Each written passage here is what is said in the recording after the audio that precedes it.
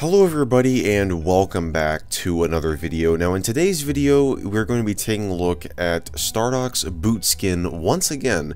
This may look familiar to those of you guys who saw my BootSkin XP video, and if you haven't I would recommend that you go and check that out up in the cards right now. But in today's video, as I mentioned in that previous video, we're going to be taking a look at the Windows Vista specific version of BootSkin and see how it compares to the Windows XP one and what it allows us to do on Windows Vista here. So I'm going to have the link to this same website down below, and when you go to the download link here, you just want to make sure that you download the BootSkin Vista version. Let's go ahead and jump in and see what BootSkin Vista is all about. So I've got it downloaded here. We're just going to go through the installation process.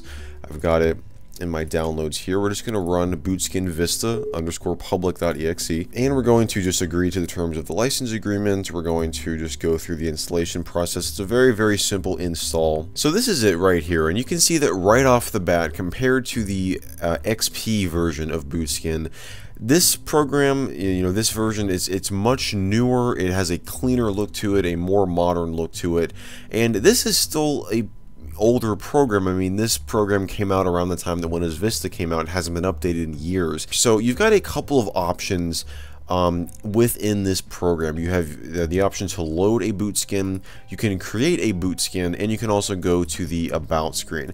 Now, the Create a BootSkin actually asks you to go to stardock.com to purchase the full version, which is interesting because, they don't sell this anymore, so I guess they don't have this feature. We're just not going to be able to take a look at this feature of, creating a BootSkin. But what we can do is select BootSkins that other people have made. So I definitely prefer the way that this program looks compared to the XP one. It just gives you more information right off the bat. So down at the very bottom here, you have this list of all of the current BootSkins that you have installed on your system.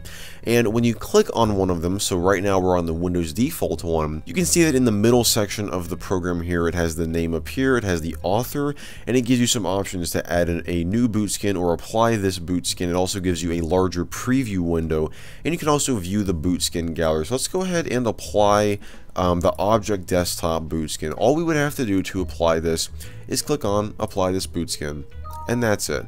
Object Desktop has been applied. But we can just delete this BootSkin if we want to. We're not going to. And if you hit Add New BootSkin, what it will do is it will come up with a file browser allowing you to browse for a .bootskin file, and if you had one downloaded or if you had one already created using another program, or if you made it manually using the guide that's on Stardock's website, you could just open that .bootskin file that you created right here.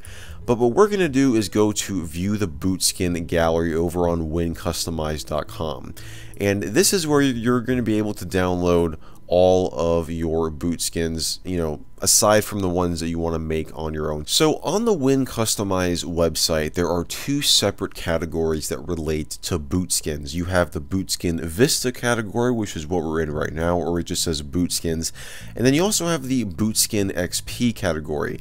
Now, unfortunately, BootSkins from the XP category and BootSkins that you created to use with the older version of the program are not compatible with this version of BootSkin. So what I did, just to show you guys what happens, is I downloaded the same not macOS BootSkin that I did in the previous video. Now what happens is when I try to add that BootSkin to the application here, so this is it right here, so you can see that it does look like it might work with the program. It has the same file extension, but when we open it here, you see that we get an error right off the bat. It says this BootSkin is not compatible with this version of BootSkin.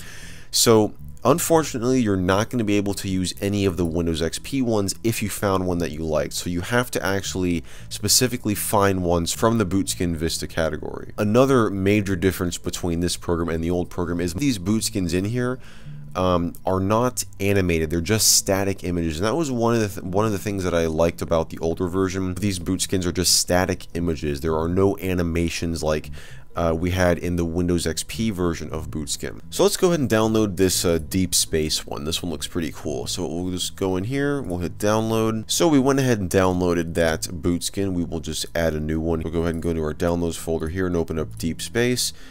And there it is. So let's go ahead and apply this BootSkin. We'll hit OK, and we're going to restart the system here. And I will show you We'll just quit out of that. And I'll show you what it looks like on boot up.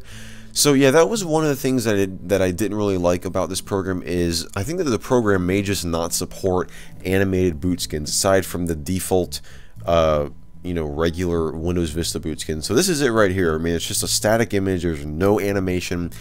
But I mean, if you have a cool image that you want to put as your boot skin, this is a very easy way to do it. So as you saw in this version of BootSkin, and as you're going to see in the Logon Studio Vista video, which I have planned coming up very soon as well, these versions of these two separate programs just are not as customizable as their XP counterpart. But that being said, it is still a very, very easy way to customize the way that your computer looks when you boot up. And I think that Stardock did a decent job with what they had. So guys, that is going to go ahead and wrap it up for today's video. If you enjoyed this one, definitely be sure to give it a thumbs up. Be sure to get subscribed down below and turn on channel notifications if you haven't already to get notified whenever I upload a new video, which I do every single week on this channel. And be sure to let me know, guys, down in the comments your thoughts on this program, your thoughts on how this program compares to its older XP counterpart. I always enjoy reading what you guys have to say, and as always, I just want to thank you all so much for watching, and I will see you in the next video.